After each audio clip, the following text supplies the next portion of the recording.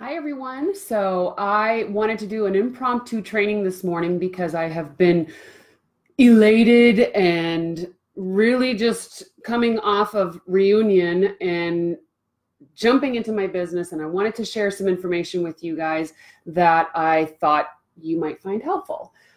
This group has been an instrumental part of my career with Scentsy because I live in a very small town. Kind of live far away from people. And so having the ability to have online parties has been the make or break of my business. And so sharing that information with you guys is my way of thanking you all for being so supportive and inspirational in my journey that I just feel like sharing information is the way to do that, to thank you. Okay. So I want to just go over with you guys very quickly this morning, 10 tips for having successful online parties. And I'm not going to preface it just for Facebook, and you'll see why as I go through the 10 tips. All right, are you ready? Thanks to all of you that are joining in live. If you are watching the replay, then go ahead and put a hashtag replay so that I know that these videos are valuable to you and that you are watching them. And let's get started. Okay, so tip number one. Tip number one is to utilize the ability to go live. A lot of you are like, oh, I don't want to go live. I don't like going live. It's too daunting. It's too scary. It's this huge screen and people are watching me. Well, here's the deal, right? So here I am sitting in my office. There's absolutely nobody around. I pretty much am looking in a mirror because I can't see you guys. All I can see is the potential for comments, but I'm alone. Nobody's here to make fun of me. Nobody's here to laugh at me, which is really what we're fearful of, right? So my suggestion is to you is to just do it. But if you need to practice, because that will help, create yourself a group that you and maybe one other person is in and practice. Go live in the group by yourself and just practice being on camera, practice hearing yourself, practice seeing yourself, and just go live, right? Otherwise, just jump in head first. Go right for it, because honestly, guys, going live has been one of the hugest instrumental impacts of my business, because what are we? We're a home party business. Well, we were. And what does that do? We go in front of people, we demonstrate products, and we talk to them and we interact with them. Up until the live online, it's been a little bit different and a little bit more difficult. But now that we're live, this is just like having a home party, right? You put all your products in front of you, you show them off, you know, and it's just like a home party. So go live. There are very, very, very, very few parties that I have now that I do static posts. I do have some posts with my live, but for the most part, it is just a live feed, a live stream. I just go live, I do the party, I interact with customers, and we have fun, okay? So tip number one, go live, okay? Tip number two, be authentic. Be you, boo, right? Be real, be authentic. Listen, they don't want to see me, they want to see you. They're your customer for a reason, right? They're buying from you for a reason. They trust you, and so they're going to buy from you. People buy from people they like, know, and trust, right? So if they trust you because you're being, authentic, I get really passionate, and I get like all clumped. If they trust you because you're being authentic, then you are going to have more business, period, right? Because I'm not going to buy from somebody that I don't trust. If I think they're being fake, I'm probably going to go find somebody else, right? So be authentic. Don't be Edie. Don't be Anna. Don't be a Nick. Don't be Katie. Be you, right? Be authentic, because the faker you are, the less likely your business is going to succeed. The more authentic you are, the more successful your business is going to be. I guarantee you, okay? So if you don't say the word wahoo, don't say the word wahoo. If you don't use your hands to talk, then don't use your hands to talk, okay? But I will tell you, the more authentic you are, the better it's going to be. But don't be boring Billy either, okay? Sorry, Billy. But don't be boring, right? You want to be passionate about what you love. We love Scentsy. That's why we're here. So be passionate. Be I just realized that somebody is going to be showing up here in about 2 seconds. And it's going to disrupt this whole broadcast. So I am so sorry that the dogs are going to bark. Somebody's going to be here, and hopefully they're going to be not talking too much. So hang on a second, guys. And I wish I could mute this, but I can't. Okay. Here's the beauty of being authentic, right? The bread man's here. The bread man is here, and he's probably going to want some money. And hey, shh. I'm going to have to tell him that I'm live so that he doesn't stick around too long. Sorry, guys. Sorry, but this is too funny. It's too funny. I'm actually live right now. If you want to say hi to everybody. No, no. I just need the 2 bread. Nope. No, I do need the bread, not the sandwiches. Yeah. Okay. Thank you. Oh, he didn't like that so much. Oh, that's too funny. Okay. So be authentic, right? If that happens, if the kids interrupt you, if the dogs bark, if somebody shows up at the door, whatever, if you are authentic, people will relate to you, right? It's life. That could not have been timed more perfectly, and I didn't time it. So awesome. Let's be awesome. Let's be authentic. Okay. And now my daughter's calling. She's going to try again. Woo! Not a good time to go live in the morning. All right. Number 3, hostess coach. Hostess coach is probably one of the biggest things that you can do no matter what kind of party you are doing. Okay. Hostess coaching. The hostess needs to know what you expect from them. Do you want them to comment? Do you want them to post? Do you want them to call? How many people do you want them to invite? Do not invite more than 30 or 50 people. You wouldn't want more than 30 or 50 people in your home. And it's a law in the educational world that you have to have at least 1 teacher per 26 students. So, hey, if the educational system thinks that that's where we are at, then maybe you should need more than 1 person if you're going to have more than 50 people, right? Okay. So plus you want the people invited to feel special. So they need to personally invite people. They need to interact in the party. Think about, if you were at a home party and everybody starts coming in and you're welcoming people and the party gets started, everybody goes to sit in the living room and the hostess takes off and goes and sits in her bedroom. How awkward would that be, right? So you want to make sure that they understand they need to be there, right? They need to be there. They need to be in the group, in the event. And I don't care if it's a group or an event, guys. We're not going there. It doesn't matter, really. It's really up to you if you want to set it up at a group or an event. But the hostess needs to know what you expect from them, okay? The guests trust the hostess. So through osmosis, the guests are going to trust you because the hostess trusts me, right? So you need to make sure that the hostess is active and being seen, right? The biggest difference between a home party and a Facebook party is we can't actually see if they're there, right? They need to interact. That's the way we're going to see if they're there, all right? So hostess coach, make sure the hostess knows what you expect from them, okay? The other thing that goes along with hostess coaching, which is number 4, is hostess VIPs. The best way to get interaction in your group or in your event, your party, is to have what we call hostess VIPs. The hostess picks between 3 and 5 people that become VIPs for the party. You're going to send a little tiny hostess packet, maybe a scent circle or some samples with a catalog and order form and a little letter that says you have been selected as our party's VIP. They're going to show up to the party because now they feel uber special, right? They're going to probably place an order because they feel uber special and that the hostess picked them as a VIP. They're going to interact in that party because now that's something that you're going to post in the letter. You're going to make in the letter saying, we really want you to help us interact and make a successful party for the hostess. Okay.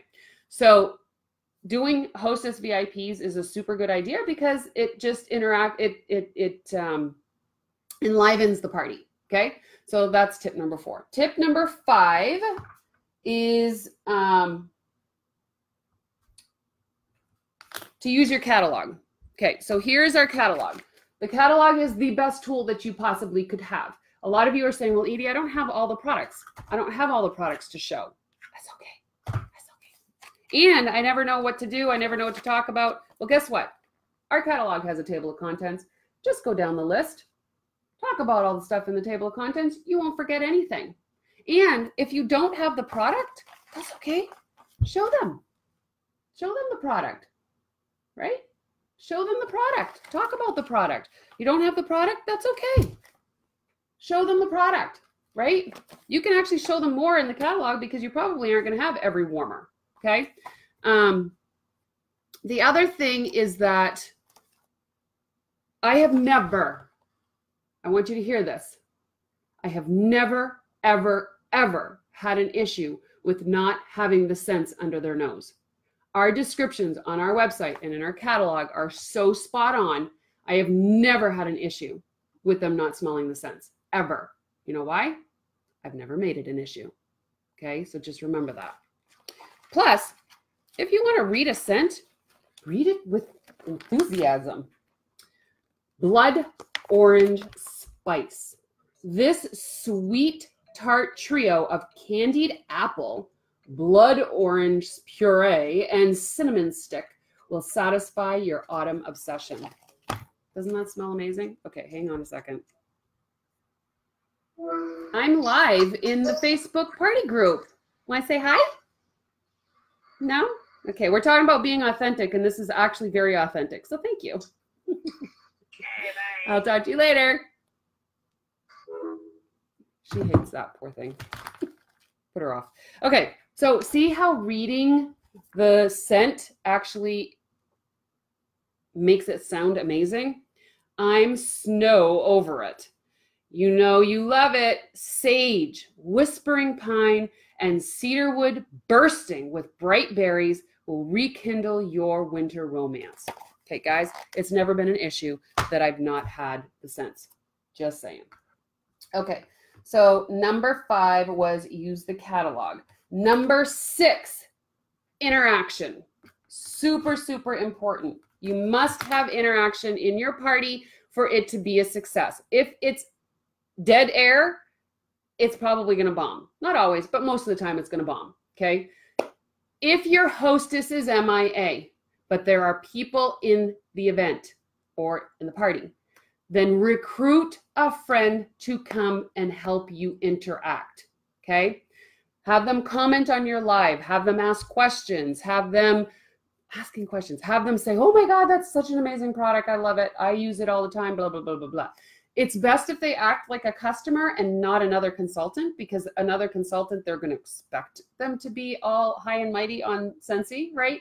So have somebody come in and play customer and be part of the party and be interactive, and that will get some of the juices flowing, okay?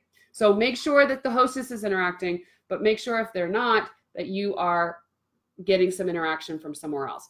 Hopefully those VIP people are going to be interacting as well. And if they're not, message them. Say, hey, can you pop some questions in there? We'd love to see some interaction with you guys. And let's get some other people going too, okay? Number 7, they need to know, themes. Have themes, like bingo. Or a lot of times I'll send a message to the hostess and I'll say, hey, I'm doing a little bit of a giveaway. And if you tell your customers, now remember, you got to do this in a private message. Do this in a private message.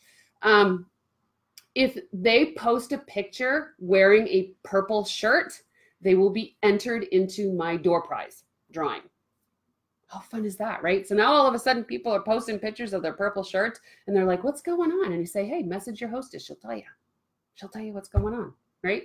So make it a theme. You know, if it's Christmas, if it's a holiday, if it's summer solstice, whatever, make up an excuse for it to be a theme and go with it, run with it, okay? Because that's always fun to add that element into your parties, okay? So number 7 was themes. Number 8, they need to know how to place an order. So explain to the hostess first during your hostess coaching, but then also explain either on your live or in a static post in the event or in the party. I, 98% of the time, send them to my website and they order right off the website. They don't care about shipping. They know that it's going to come directly to them. I don't have to deal with credit cards. They just send it right through the system, and they attach it to the hostess's party. Okay, so usually I will share that specific personal shopping link in the party page. Okay, 98% of my customers order right online through my PWS, no questions asked. Guess what? Shipping isn't an issue either. Do you know why? Because I don't make it an issue. When we make it an issue, it automatically becomes an issue for our customers. Don't make issues that don't exist. Okay? Okay. So 98% of the time, I send them right to my PWS. I don't have to do anything. It's so simple. The other way is I have a Google form, and they can fill out the Google form with their information of what they want, and then I'll place the order that way. Or they can message the order to me or the hostess, and then we'll place it that way. The other thing is to make sure that you have payment acceptability like Venmo, PayPal, Cash, Facebook Messenger. Have some modality of being able to accept payment so that you can give them options. I've signed up for all of those so that I can just offer them whatever is convenient for them. Okay, so those are ways that you can collect payment. All right, number 8 is to ask everyone to join. Everybody. Ask everybody to join, specifically the hostess, right? And how do you ask people? Just ask. Just ask. Guys, I've been in, and I'm not doing this to brag, but I've been in the top 100 trips that have been offered, right? I've gone to Africa, I've gone to New Zealand, I've gone to Greece. I ask. I have 110 frontline. That's because I've asked people to join. And when you're authentic in asking, it doesn't come off across as salesy, right? So I don't go up and say, have you ever considered joining Scentsy? I will ask them that if there's been a conversation around it. But most of the time, like the hostess, I'll be like, hey, you know what? You just really did so well in this party and you could have made X amount of commissions. I think you should probably join.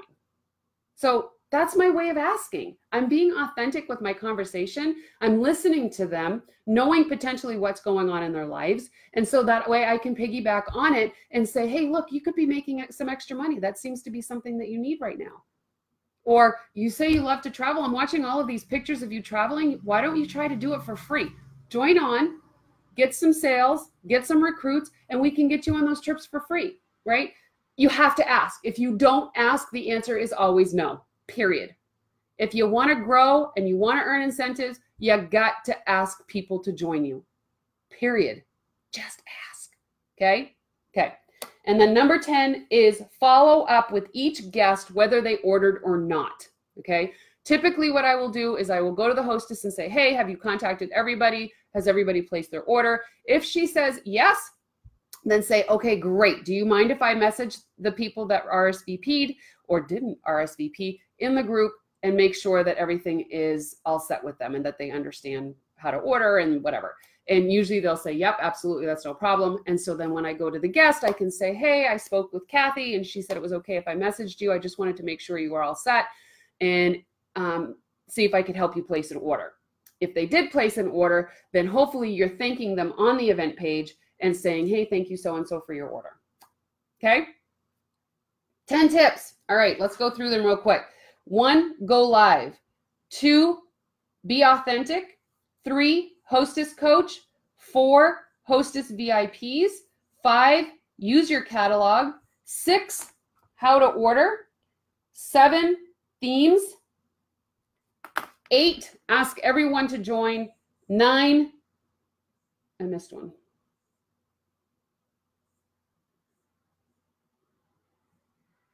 Interaction. I missed that one. That was probably number 6. And then 10 is follow up with everyone. Okay. 7, 8. I don't know. I must have doubled up on a number. I did.